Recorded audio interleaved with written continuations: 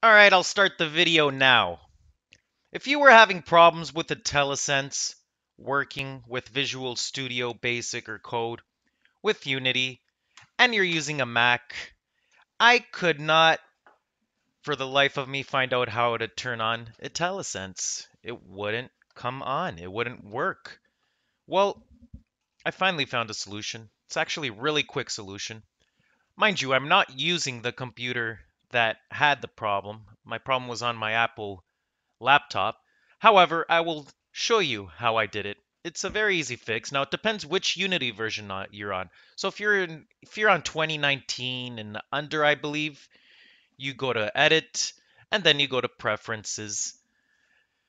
But let me just wait for this to finish loading my project. So if you have 2019, you go to Preferences and then you look for, I believe, is External Tools, and you regenerate project files. Yeah, that will fix it for 2019. But for 2020, you go to Window and then you go to Package Manager. Yeah, trust me, guys, this works. You go to Package Manager and then you look for Visual Studio Editor. Here it is, Visual Studio Editor, update it. Once you update it, you should not have a problem. And if you do have a problem even after upgrading the Visual Studio Editor, or you could get the code editor, but the Visual Studio Editor is what fixed it for me after updating. It was fine.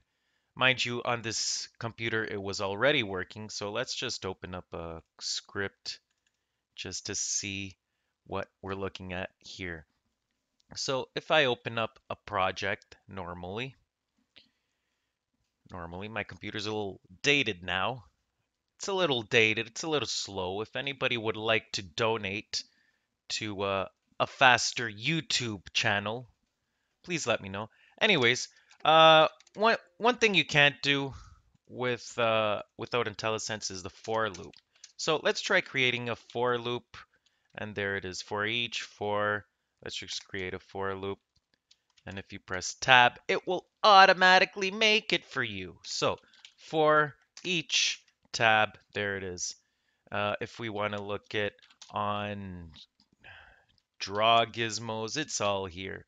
It gives you that all you have to do is select which one you want. So there you go, guys. Easy fix, whether you're on 2019 or 2020 or 2021 or 20 whatever.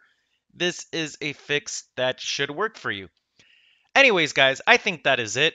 If you have anything else to add, please add it in the comments, and we'll take it from there. So fix your Unity and your Visual Studio at IntelliSense so that you could see what options you have and what you can do about your current situation. Anyways, guys, like the video, comment, subscribe. That's it for this one. Till the next one, cheers.